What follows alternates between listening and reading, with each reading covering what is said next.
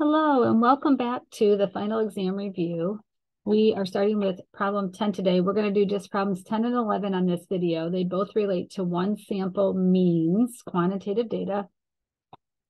Number 10 says, at Burton Mesa Pueblo, the method of tree ring dating gave the following dates AD for an archaeological excavation site. So we have dates here. There are 1, 2, 3, 4, 5, 6, 7, 8, 9 of them. They gave us a normal probability plot, so we can see that it follows linear, so we can say that the data is normal because it's a small data set. And it looks like it's a little bit left skewed. It says construct a 90% confidence interval for the true mean of all tree ring dates from this archaeological site. Show formulas, substitutions, and answer. So we're going to go to our formula packet, and we're looking for the confidence intervals for chapter 8 because we have one sample mean. We're going to be using this one. And we don't know the population standard deviation, so we're going to be using the t distribution. So we're going to be using x mean, the sample mean plus or minus the t, and alpha is equal to 1 minus 0.9 or 0.1 because we want a 90% confidence.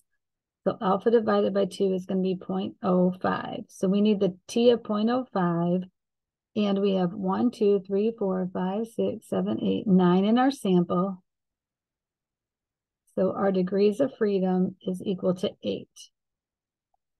And then we have multiplied by the sample standard deviation divided by the square root of n. So we have to find our sample mean in Desmos, our critical t-value, 0.05, and 8 is degrees of freedom. So 8 is our degrees of freedom, and we're going to go over to 0.05. So that's going to be 1.86. 1.86. And then we're going to get our sample standard deviation from Desmos, and then it will be divided by the square root of n, which is the square root of 9.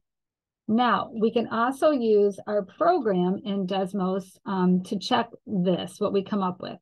So let's go ahead and move over to Desmos, put our data into a table. That's what I did.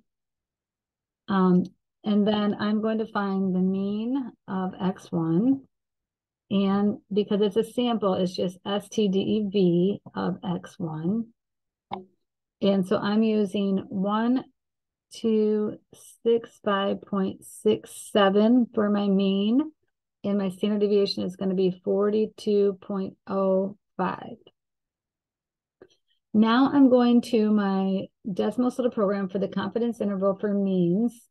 This also does the hypothesis test if you want, but we're just going to use the confidence interval. So my sample size is 9. My sample mean was 1265.67. My sample standard deviation is 42.05. And we don't need this because we're not doing a hypothesis test. However, we do need our alpha, and alpha is 0.10.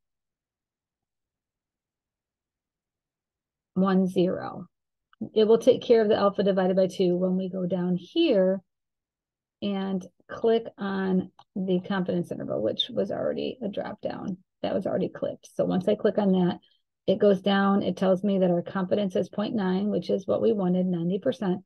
Here's our lower bound and our upper bound. So my interval is 1239.61 rounded to 2 decimals.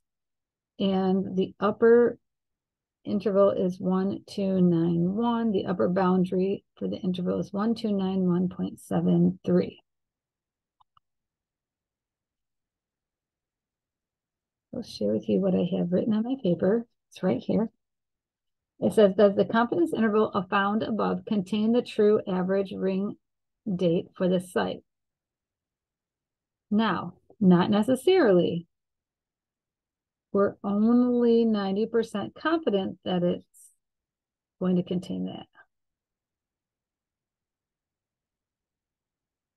We are 94% confident that it does, but we hope so. The confidence interval size would blank if the confidence level was lowered.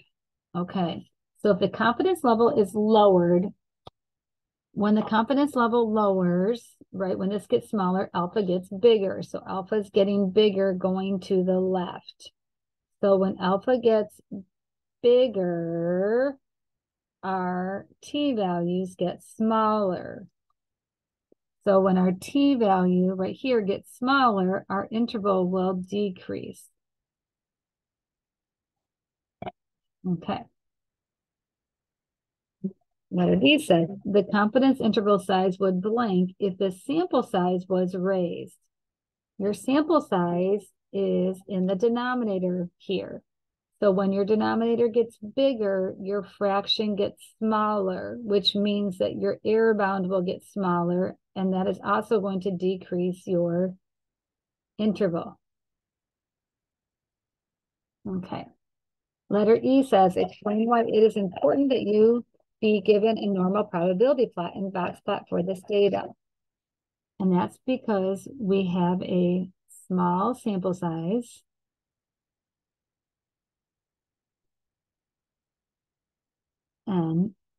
And we need to show it is normally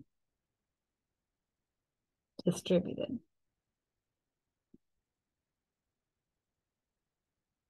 Okay. And that's so we can use our central limit theorem. Now it says, oh, construct a confidence interval for the true standard deviation. So we're not doing that one. I meant to delete that. We don't do confidence intervals for standard deviations. So that's the end of problem number 10. And that's dealing with one sample means quantitative data. Let's go to question 11. Question 11 says, in normal seasons, the average tobacco production of large Cuban tobacco growers is 1,000 bushels. After a cool season, agricultural officials are predicting a bumper crop of more than usual bushels. State the hypotheses symbolically. So it's a one sample mean. And this is what they usually think it is. So we think the mean is equal to 1,000, but they're proposing after a cool season, they're predicting a bumper crop of more than usual. So we're thinking it's going to go up with cooler weather. Is this a right-tailed, left-tailed, or two-tailed? It's pointing to the right, the right-tailed test. Okay, suppose a random sample of 51 Cuban tobacco producers had a mean of 1,105 bushels. A researcher conducts a test and they find a p-value of 0.075. Are these findings significant at the 0.05 level? So remember, we always compare our p-value on the left to our alpha on the right. And we only reject if it's less than, but it's greater than. So we do not reject H0, which also means there is not significant findings.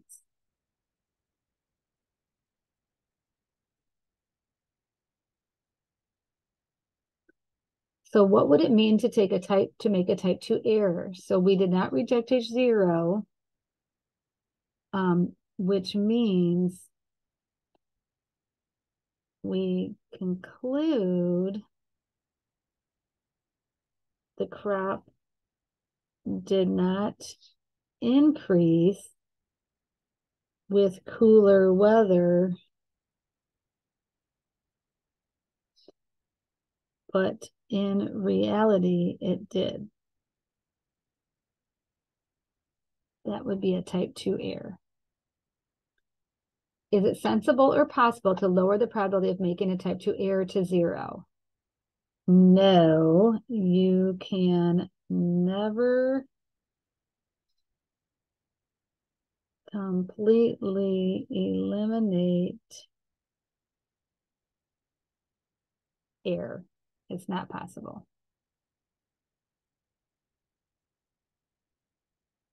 Okay, and that's question 11. So catch me back for some more review questions.